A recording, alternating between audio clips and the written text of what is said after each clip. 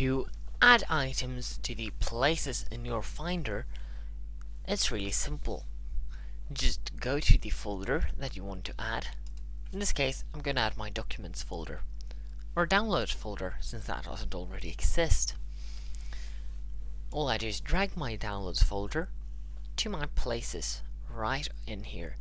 You see that when we are over a folder, we get the folder view when we hold it over for a longer period of time. If we drag the item between, we get a little line with a dot in the end. If we let that go, it's gonna add, in this case, the Downloads folder to my Places. You can do this to any of the folders on your computer.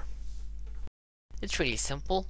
As I showed you, just drag and drag it into. If you want to remove an item, just click, hold it down, and drag outside the Finder window, and it's gonna be gone with a poof.